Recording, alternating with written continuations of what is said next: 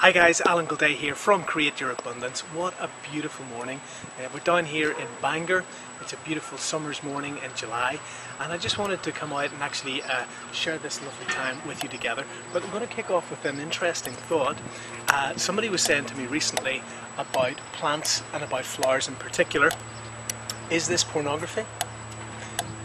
These beautiful things are the genitals of plants, believe it or not. And it's a funny thing to consider, but when you look at nature, everywhere around us, nature is exhibiting in its abundance and its sexiness and its vitality. And here's a van. So the guys are out just doing their stuff, keeping the town nice and tidy.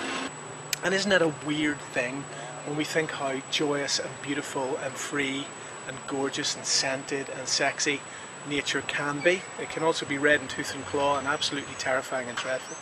But just this notion that somebody said to me about, are you aware that of course flowers are the genitals of plants, really made me think about the notions around our own sexuality that we have to do with shame and guilt and fear and so on. And I had a little thought about this, and basically my figuring on it was, nobody has to teach us to seek pleasure.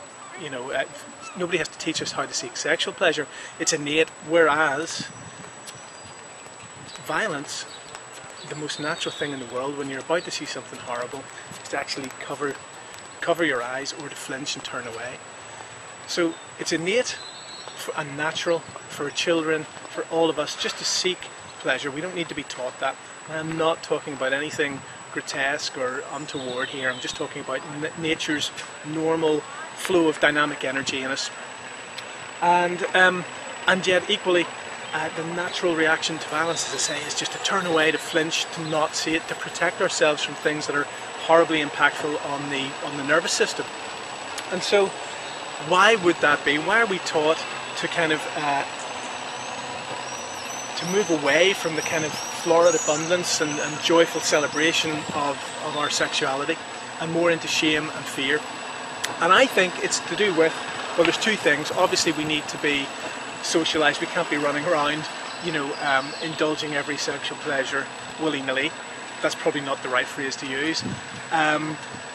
For obvious reasons, we've got to live together socially and responsibly and appropriately. So it's very important that we're taught appropriate ways to behave in public.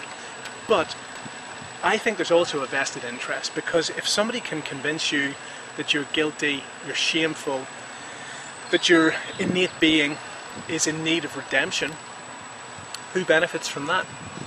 A priesthood. And the priesthood benefits by being empowered through money to litigate on your behalf towards a God who created you perfect in one hand, but is going to decimate you in the other for feeling the urges and pleasures that he or she created you with in the first place. So that to me sounds like a con.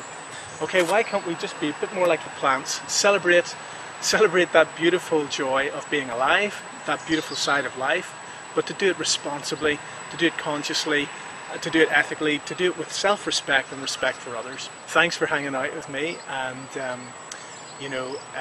please comment. I'd love to hear your thoughts on this. And thumb up, share, subscribe. And if you're interested in sharing your thoughts in the world, your passion, your humour, your expertise in particular through blogging, then click on the link below. Thanks very much guys, be happy, be well.